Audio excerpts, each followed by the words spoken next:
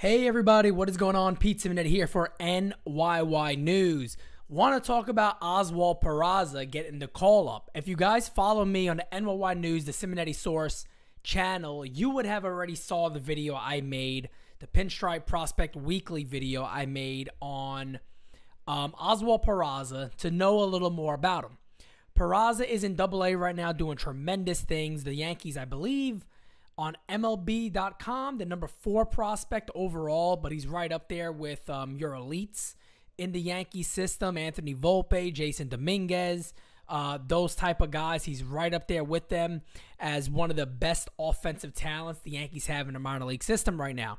Estevan Florial is also getting the call up. Now, before we all get too excited and start jumping around and praising the praises of, hey, look, they're giving him a chance, he's getting called up as part of the taxi squad, and that basically means for the game tomorrow, which is the Field of Dreams game, where I am actually going to be live. So remember, if you do not follow the NYY News, the Simonetti Source channel, go do that because you can actually watch the game with me live, get your questions answered. It's always a good time. Most of you probably already know, but Oswald Peraza is going to be up. Now, some people also said that maybe this means that Gleyber Torres' injury is a little more serious than believed. Well, we're also told today by Aaron Boone after the Yankees got the victory today in KC that Gleyber's feeling a little better already. He got a little boo-boo on his hand, on his thumb. You know, he can't play the Nintendo Switch that much anymore. So, you know, he's working on getting back on the field. But is there a possibility Peraza stays around? Maybe. Does he even start tomorrow? I hope so. I mean, if you're going to have the kid up, why wouldn't you start him in a game? He's already up there. Start him in a game.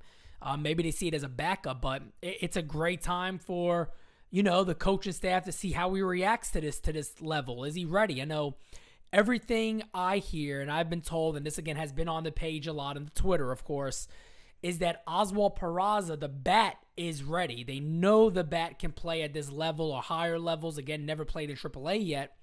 The fielding is not a problem. He's a smooth defensive fielder. The idea of it is, where is he going to play? Is it going to be at short? Is it going to be at second? Is it going to be at third? Good thing is, he is such a good athlete that he very well could play any of those positions. He also got terrific speed. He also got power. This guy's able to drive the ball out to right center field, right field down the line. He got power to do that. That's the type of kid we're looking at here in Oswald Peraza. I've been a huge fan of him. You guys, again, have seen my videos, know what a fan I am. On Twitter, I've talked about him multiple times. Him and Anthony Volpe are right there hand in hand as two of the top infield prospects. Definitely the Yankees have had in a very, very long time. No doubt about it. I'm sure they could find room for both of these guys, but it's exciting right now to see that Peraza is getting up. He is on a 40-man roster. So he'll get that little taxi call up, they call it, because typically it means you're up and then you go. But we'll see what happens, right?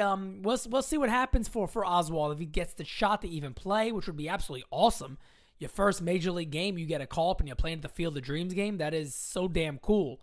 So maybe that'll be what happens. Maybe it won't be. But then also Estevan Florial is getting the call up.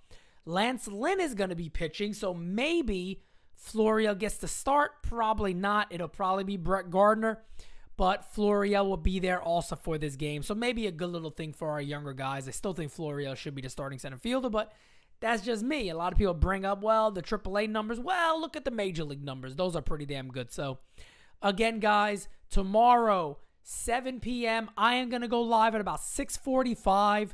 Make sure you check it out. Watch the game with me. Get your questions in there. But again, for NYY News, I am Pete Simonetti. You guys are the best. Thank you so much for watching.